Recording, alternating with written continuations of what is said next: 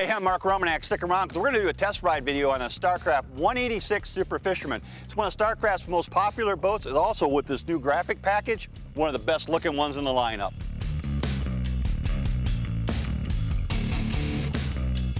The 186 Superfisherman is 18 foot 7 inches down the center line, has a 100-inch beam, and its maximum horsepower capacity, 200 horses. A big part of what makes the 186 a great fishing boat is the Power Track hull. Now that's a Starcraft exclusive. What it is, a reverse chime hull design that really splits the waves, pushes the water out to the side, gives you a nice smooth re-entry, and makes it an ideal fishing boat for big water. I'm sitting on the rear casting deck of the 186 Superfisherman, and there's a lot of room back here for fishing. This is an ideal position to be able to cast for all kinds of different species.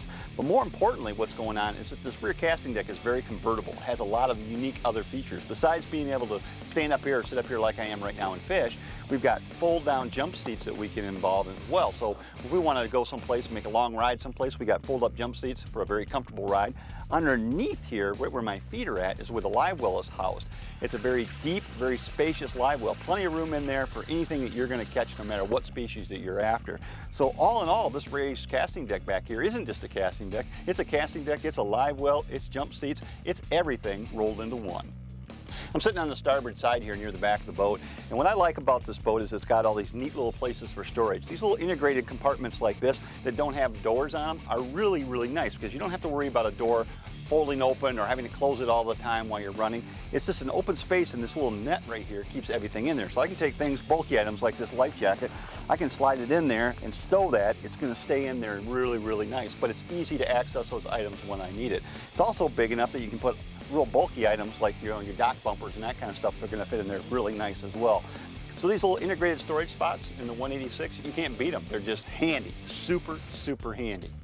You know, one of the important measures of a good fishing boat is rod storage, and the 186 Superfisherman has got a lot of rod storage. Here on the port side, I can open up this little compartment here and I drop this door down. There's room in here for 4 fishing rods in here, but that's not all. There's also integrated floor storage for rods as well, and you can put another 6 rods in the floor. So collectively, you can haul 10 rods in this boat at a time. That's an awful lot of fishing poles. Let's talk about batteries for a second. One of my pet peeves about fishing boats is that usually the cranking battery is stuck away in a corner someplace where it's hard to access, where it's hard to get the batteries in, get them out, or to maintain those batteries. Well, here with the Superfisherman on the floor, there's this nice big compartment. I can open this up, and literally I can drop the batteries right straight down in here. Now, if I wanted to rig more than 1 battery in here, I could have lots of room to do that. And it's easy to get the batteries in, easy to get them out. There's place in here for charging units if you want to put a charging unit in here. So this is the way battery storage should be in every fishing boat. I'm sitting here at the console of the 186 Superfisherman. It's very well laid out here. When I'm looking at, first thing that strikes me is all my gauges are up front. I can see them right over top of the steering wheel. So when I'm running at full speed, I can look at my fuel gauge, I can look at my tach, my speedometer, I can see all those things that I need to see at a glance. Of course, over here is a nice big flat spot where I can mount my sonar GPS combination unit, which is going to work out well. Down here I got an AM/FM radio, which is easy to access. There's also an accessory port here for 12 volts, so you wanted to charge your cell phone, you got room to do that as well. There's an MP3 player port as well, so if you want to put in your own custom tunes, you can do that as well. The toggle switches on this particular boat are positive. When you hit one, they light up and they stay indicated. So in other words, when I hit that switch, light comes on, I can look at a glance and say, oops, I accidentally forgot and left my navigation lights on. That's a very, very nice feature. All of this is laid out perfectly, and underneath is a little bit of extra room. Not only for leg room, but look at here. I can add a full-size tackle box that slides under there. It's a great place to put tackle boxes out of the way so that you can have additional tackle storage while you're fishing. Well, I've jumped across to the port side. I'm sitting on the port side console. The first thing that's going to jump out at you, of course, is this windshield. This walk-through windshield is very high. What I like about a high windshield on a boat like this is it deflects the wind up and over top of your head. That way you don't have to take your ball cap off every single time you want to put the boat on plane. Very nice feature. The other thing you're going to notice about this console is that look at this glove box. Now, I shudder to even call this a glove box because it's cavernous. There's a ton of room in there. You can use it for all kinds of storage. In fact, I can't remember the last time I saw a glove box that was big enough to put life jackets in, but this thing is certainly big enough to do that. So you've got lots of room here for your dry storage. And of course, the grab handle here, it's always nice to have that close by. When you're running in rough water, it gives you that little extra sense of security. This setup on the side console, pretty darn good for fishing. I give it an A1 rating. The 186 Superfisherman is set up with a couple of different flooring configurations. Here on the raised casting deck in the rear and also on the raised casting deck in the bow, you're going to find carpeted surfaces. That's a really nice feature because it allows you to fish up here in comfort. You can even fish barefoot if you want. Now on the cockpit of the floor, that's going to be vinyl, and that's where I think it's most important. The cockpit or the bottom part of the boat takes a beating. That's where you're going to have fish on the floor. That's where you're going to have dirty feet on the floor all the time. So vinyl is the most practical option here. It allows you to keep the boat cleaned up because all you have to do when it gets dirty, rinse it off, wash all that dirt and grime down the scuppers, and away you go with a nice clean fishing boat. The bow casting deck on the 186 is set up very nice. Of course, there's plenty of room up here for a person to fish in comfort. I happen to be sitting in this nice little comfortable chair here, which is the ideal location.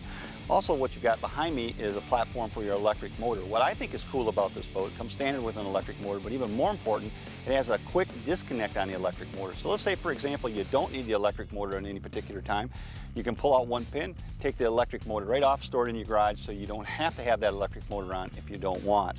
Below my feet here, there's some other storage compartments up here. In fact, there's 3 different storage compartments up here, and there's a second live well. So the 186 Superfisherman doesn't have just one live well, it actually has 2 aerated live wells, which is a nice feature. So let's say, for example, you want to keep fishing the back live well, maybe you could keep your bait up here in the front. So it's really some nice options with the 186 Superfisherman. Every nook and cranny in the 186 Superfisherman is used intelligently for storage. For example, underneath my feet here, I've got this little small compartment. It's just got a little canvas cover over top of it. And it's going to be the perfect little place for storing small stuff like your flare kit gun, that type of stuff. Even the controller for your electric motor slides up in here as well. So this little compartment, it's not a very big space, but it's just perfect for storing these items that otherwise would just get left out on the deck. You know, another nice feature about the raised casting deck in a 186 Superfisherman is that there's a center compartment that actually can be unlatched and removed. You can slide it right out. What that does is it gives you extra room to walk up there if you want to walk up there. It also gives you additional storage underneath that rear casting deck. It just, again, is another example of how the 186 uses all these little nooks and crannies in the boat to give you maximum storage potential. You know, the other nice feature about the Superfisherman is it has these nice wide gunnels. The reason I like wide gunnels on a fishing boat is because it gives you lots of room to mount all kinds of important accessories. Things like rod holders, or maybe you want to put downriggers on this boat. What I would recommend on a boat like this, I'd mount track on this boat, and then I would put my accessories in that track. That way I can put the accessories in when I want them, and I can take them out when I don't need them. But a wide gunnel like this, it doesn't get any better in a fishing boat. You definitely got it going on here with the Superfisherman. Hey, don't forget the 186 Superfisherman comes in some cool new colors this year. Also has a special graphic package, and I like the blackout running surface, and I like the blackout on the top decks here. I think it makes this boat look great on and off the water. If you want to learn more about this boat, I'd recommend going to starcraftmarine.com, check it out, or go to your favorite Starcraft dealer.